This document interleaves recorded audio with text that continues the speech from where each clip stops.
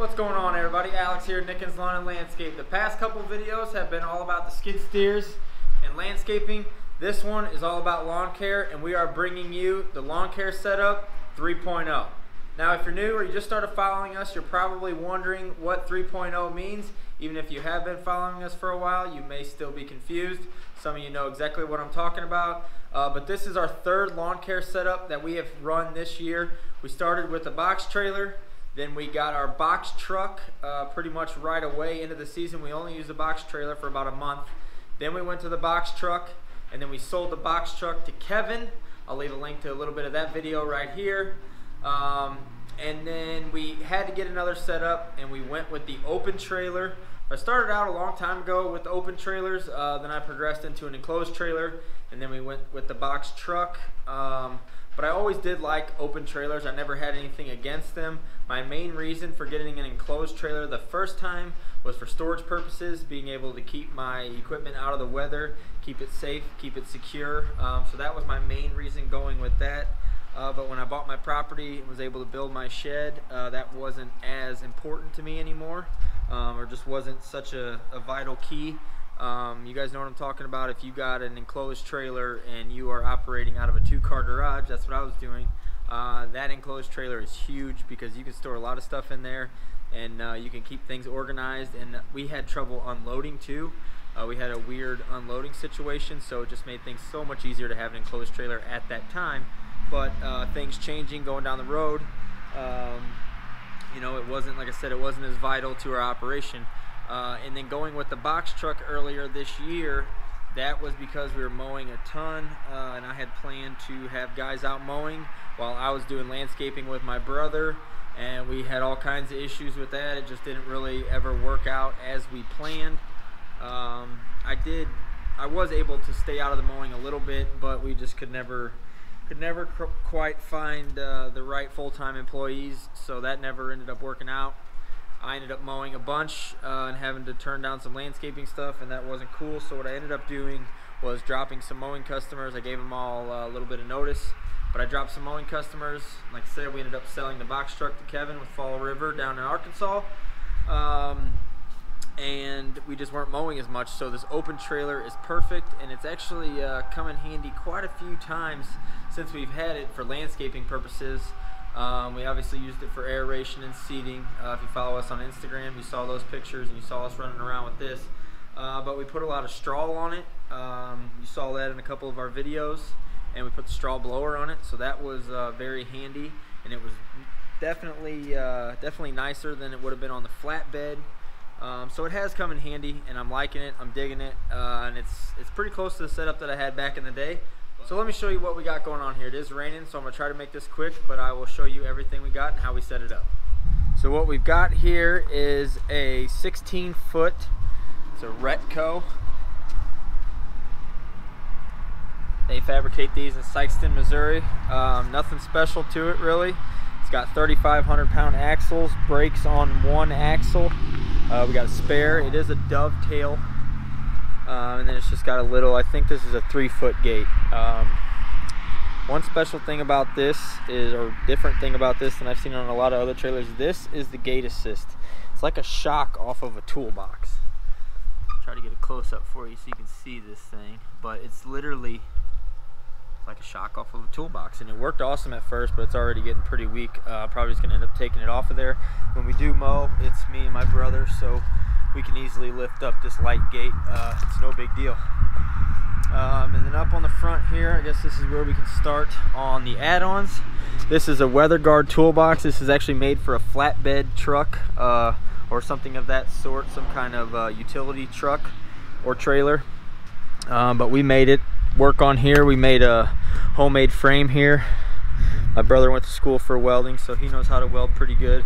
We just got some 2x2 square tubing and some angle, made it work, and then we ran 4 bolts, one in each corner. So that went on there pretty easily. Then obviously we painted this frame black here, but this just has our just got oils.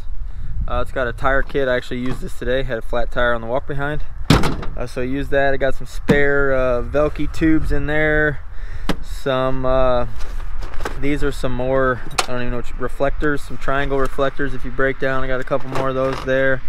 Some steel oil, a couple ratchet straps.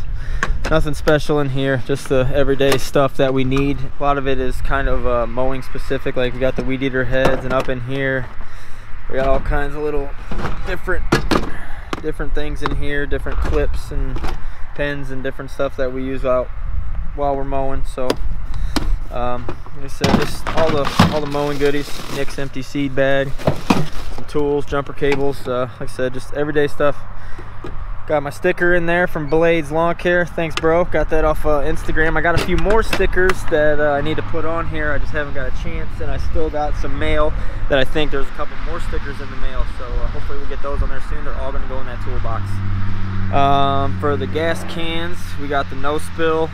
We got 2 of the small ones, and then we got 1 big one, and then we got those housed in the Green Touch racks. Those are very nice. Previously to these, I never had any gas can racks.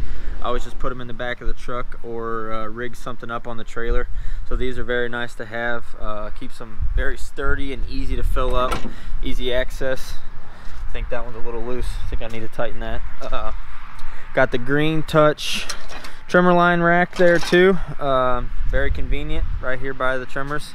So we can grab our string before we grab the trimmer and head off to do work. And then the trimmers, these are the Crysteel FS94R. I love these things. I think this is number 4 and 5 that I've had of these 94s, and not because I wore them out. 2 of them actually got stolen. I made a video on that, and then 1 of them fell off a truck. We think that's what happened, or got left at a property and stolen, but we think it somehow fell off the back of the truck when we had stuff piled up. But that's that. And then those are in the Green Touch racks as well. The same series as the gas can racks, obviously, the lime green.